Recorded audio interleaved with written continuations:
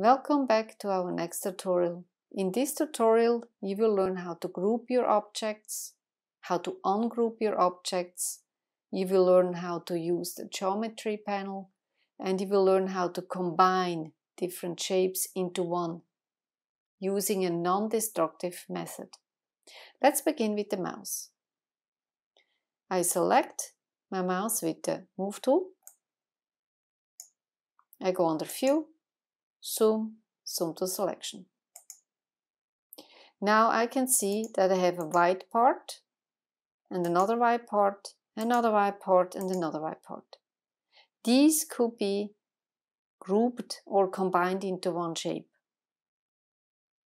By holding down the Shift key, I select the ear, still holding down the Shift key, continue holding down the Shift key, I select those pieces. Now what I can do up here, I go under Add. As soon as I add these objects, I have one object.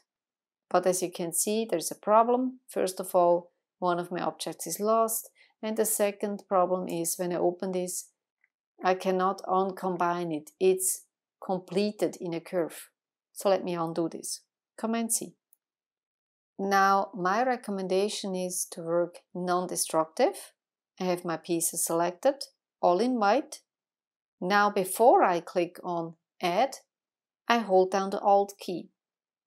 By holding down the Alt key before I click on Add, I create what is called a compound path.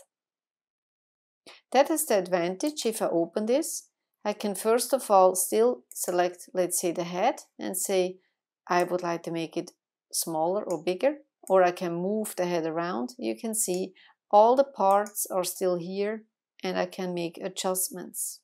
The other good thing about working with a non-destructive compound path option is I have the option to see different solutions. How does that look in the other geometry options? You have a preview here.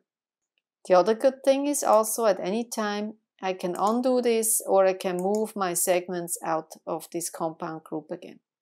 Now I'll go back to Zoom to Fit. It's great that I have it combined into one piece. That's fantastic. But still the belly is separate, so I need to group it.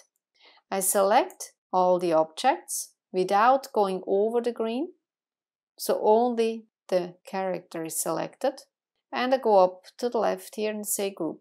Now I can see the group. I can at any time ungroup it. I can also open the group, look inside the group and say, even though it's a group, I can still make my belly smaller or bigger. I can still select the single pieces and make adjustments.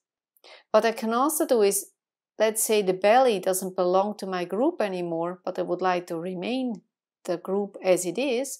I just move my belly out of the group and it's outside. Now it's not part of the group anymore. You can also select the green background and say I group that one again. So now we have a group inside a group. And you can see it's all non-destructive. Here's my compound path. At any time I can move my parts around or make changes or adjustments or move a part out of my group. I can also move it back inside my group. Let's say I move something out of my group, I can just move it back in here again. It's a very good way to work. It's a very organized way to work. You won't lose your pieces anymore. And it's non-destructive. So what I would recommend you to do, what we did with the mouse here, do it with the hippo. Combine the shapes, non-destructive, by adding on a compound path, holding down the Alt key for all the gray parts, group it, and then make a total group for the whole icon. Same thing here. Hold down the Shift key, select the yellow parts, hold down the Alt key, click on Add, and it created a compound path.